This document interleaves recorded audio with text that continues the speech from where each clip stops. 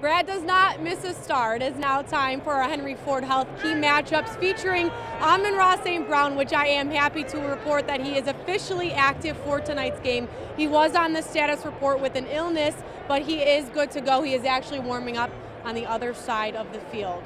I caught up with St. Brown this week in the locker room. He is usually someone who has a thing or two to do with how a team matches up with Detroit. We talked Lions, we talked Raiders, and we talked about this loud, standing room only crowd that is here at Ford Field. Dan Campbell said last week was not indicative of you guys. Same thing with the Raiders.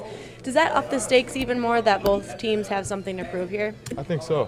For us, I would just say for us, last week was a game that I feel like we kind of want to forget about, but we watched the tape. I feel like we can get better off of what we did last week, just making the corrections. But I feel like that's not who we are. That's not the team that we've been the last 6 weeks prior to that. Looking at the Lions offense, what Sam Laporta has been able to do as a rookie tight end, your reliability, J-Mo with the speed and with the depth on the field as well, and just how good Goff has been playing.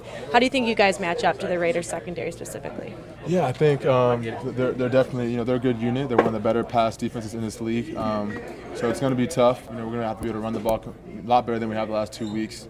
And then throwing it, we're going to have to be in our spots, at our depths. Jared's going to have to be on point like he always is. It's going to be a challenge for us as receivers just because they do a lot of things on that defense, a lot of good things. They got a dynamic pass rusher with Max, who requires a lot of attention. So we got to be on time, on point, but it should be fun. And lastly, you've been around for a couple years. You've been at different stadiums with different crowds. How do you think the Ford Field crowd, especially on Monday Night Football, the night before Halloween, people might get a little weird. How do you think the Detroiters really match up league-wide? I think we're top 5. We got to be. I have never played at night at Ford Field, so I'm excited to see what their turnout is. I know it's going to be amazing with Halloween. The day after. I can't wait to see the crowd. I think we have some of the best fans in this league. I know it's going to be rocking. And man, he is such a big part of this Lions offense. Here's a look at the season stats so far for Amon-Ra. 557 yards on 51 receptions. Of course, this does come with injury as well. He has 3 touchdowns so far. Listen to this crowd. We're about 40 minutes away from kickoff, and they are loud.